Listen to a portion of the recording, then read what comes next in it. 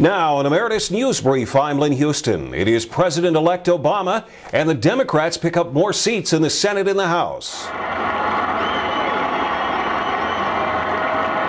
Obama emerged in a somewhat somber tone to a cheering crowd in Chicago. This is our chance to answer that call. This is our moment. This is our time to put our people back to work and open doors of opportunity for our kids, to restore prosperity and promote the cause of peace, to reclaim the American dream and reaffirm that fundamental truth that out of many we are one, that while we breathe, we hope, and where we are met with cynicism and doubt and those who tell us that we can't, we will respond with that timeless creed that sums up the spirit of a people. Yes, we can. Thank you. God bless you. And may God bless the United States of America.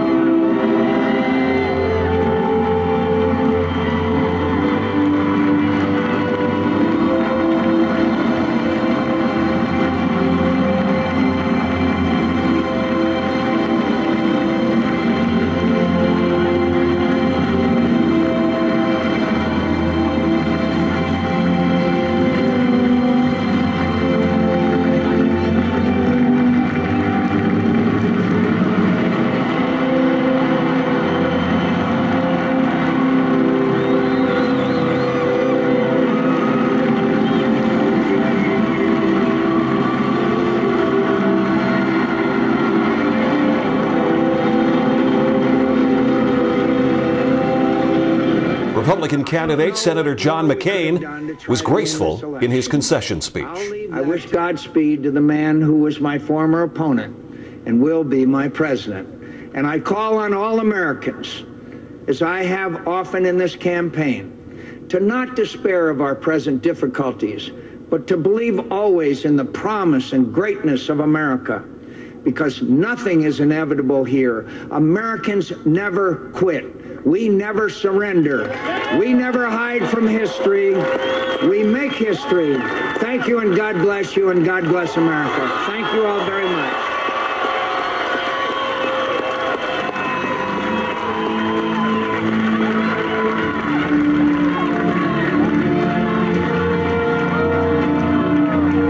Exit polling showed the economy was far and away the top issue among both Democrats and Republicans.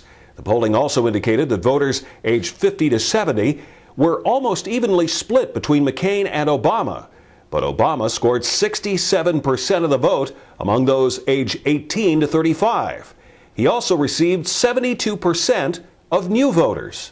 Some of the other news on Tuesday that you may not have been aware of: a very shocking figure on the number of bankruptcies. The American Bankruptcy Institute says more than 100,000 Americans filed bankruptcy in October. That's the first time bankruptcies have topped 100,000 since the rewrite of the bankruptcy laws back in 2005. The final number of 106,266 October bankruptcy filings also represented a 20% increase over September.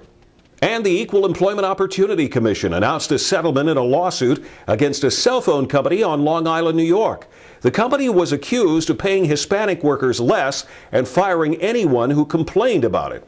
First Wireless agreed to pay $435,000 and make changes to protect workers against future discrimination. Wednesday night, a look at how the election will impact various issues from Social Security to employment. Emeritus News, the latest on big issues and public policy at emeritusnews.com. That's an Emeritus News Brief. I'm Lynn Huston.